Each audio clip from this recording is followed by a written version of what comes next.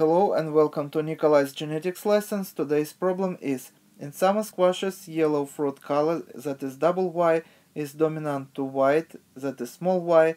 If squash true breeding for yellow fruit is crossed with squash true breeding for the white fruit, what would be appearance of the F1 generation and in what proportions? What would the genotypes be and in what proportion? And from the F1 generation above, what would be the genotypic and phenotypic ratios of the F2 generation? This is a very easy problem. I hope that most of you would be able to solve this problem very easily. And if you need a time to think how to solve this problem, I recommend you to stop video here and please run video again when you would be ready, so you can compare your answer with my answer and explanation. So we have two alleles here. One allele is dominant, it is capital Y, and another is recessive, small y. And these two alleles can produce in diploid organism three variants. One would be capital Y, another one could be capital Y, small y, and the last one can be small y, small y. And these two would produce phenotypically yellow squash, and this one would produce phenotypically white squash. So we told that we have to cross two parents, that is true breeding, and we have two such genotypes here, and this genotype would be true breeding, and this genotype also would be true breeding.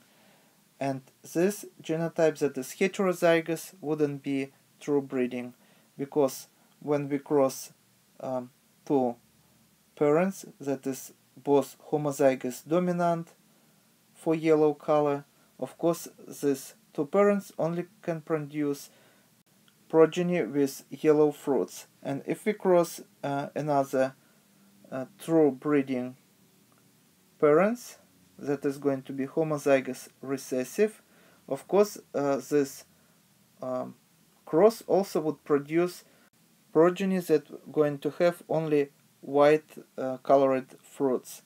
So we told that we have to cross two parents, that is true breeding, so we can build a Punnett square, and one true breeding parent would be homozygous dominant, another true breeding parent that is going to be homozygous recessive.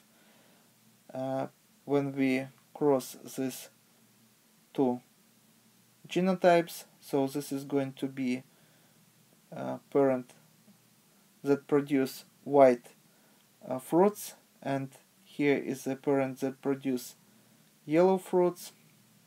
So as you see, the genotype is going to be as follows. So capital Y, small y here, capital Y, small y here, capital Y, small y here, and capital Y, small y here. So that means that this whole generation would be heterozygous and phenotypically would be yellow. So this is going to be our answer for the first question. So phenotypically all the progeny of such a cross would produce plants with yellow fruits.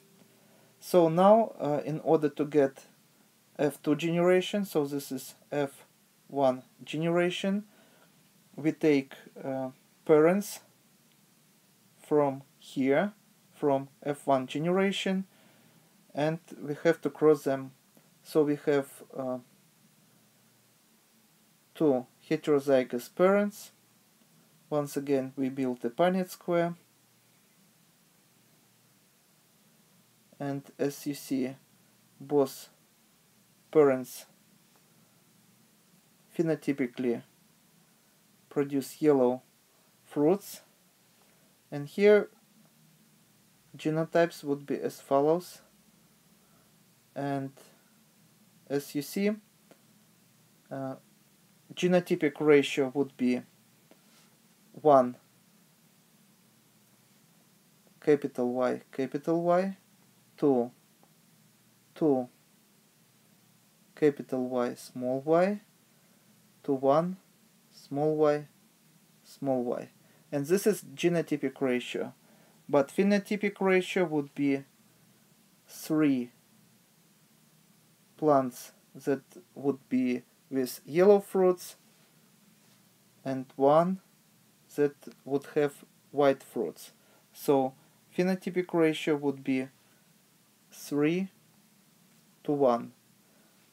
Or we also can say that 75% going to be plants that produce yellow fruits, and 25% of the plants would produce white fruits.